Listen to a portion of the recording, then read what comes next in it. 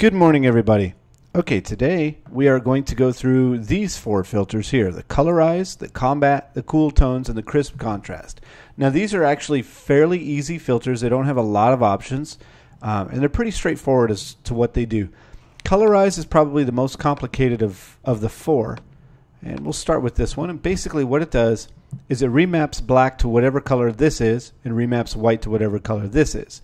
If you open up the arrows, you get your red, white, and blue sliders, but you can just grab your color picker and pick a color. Now I'm going to show you, first off, let's do this. Let's remap black to a kind of a bright blue, and let's remap white. White is already set as a red, so you can kind of see what it does. It does a dual tone tinting, and you can change the intensity right here, and that's as intense as it can get. Now I'm going to do a little trick that's kind of fun.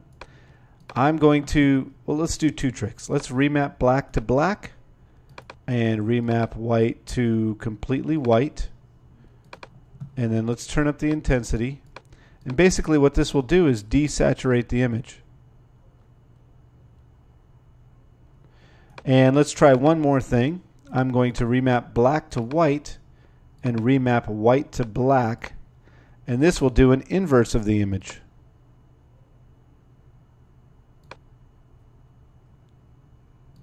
So you can kind of see how it works. Let's remap black to bright yellow, and white is still black, and we have an inverse with a yellow tint. Let's do the opposite. Let's put black as black and white as bright yellow, and you get a yellow tint. Okay, let's go ahead and toss that thing. And let's put in Combat. Combat is kind of a colorizer type effect that makes it look like an old movie. An old combat movie, like an old war movie. You have your amount, which adjusts kind of your mix. And then you have color cast. And what the color cast does is go from warm to cool. So it's kind of a temperature cast. Okay, and again we have this protect skin slider. What that will do is it will bring out the skin tones as we mess with the color cast. And you can see it's messing with the pizza and making it moldy again because of the way the skin tones are related to the pizza tones. And then you have shadows. You can make them dark or light. Okay. Cool tones. Cool tones is essentially the same as Combat. There's an extra value in here, but for the most part it's the same as Combat. It's basically just colorizing. You have your amount, and we'll leave it up at 100%, and we're going to mess with it in a little bit. Your saturation is how much saturation. You can see the difference in color between this and this. This is bland, this is vibrant, a little more vibrant. Your value is your brightness. And then you have shadows. So your value adjusts the brightness of the light part, and the shadows adjust the brightness of the dark parts. And then we have the protect skin again.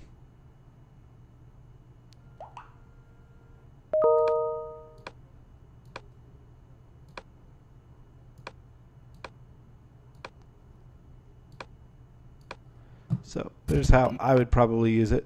And again, you have moldy pizza with the protect skin option. Now you notice there's a bunch of grainies in here. That's because the protect skin on this one actually hunts for slightly different tones than the other ones. And last but not least today is crisp contrast. And this is basically one simple slider. You have it no crisp contrast or a lot of crisp contrast. You can see what it does is you'll lose the detail in the darks and you'll lose the detail in the whites. It kind of crunches the blacks and burns the whites, and you can see what it's doing right through here in his face. And here on the pizza, that cheese looks like lava, and now it looks like cheese.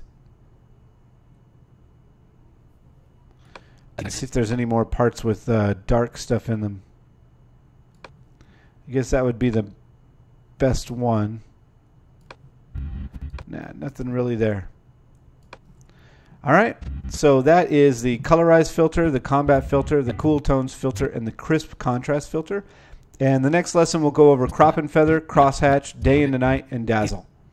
All right, thank you very much for watching.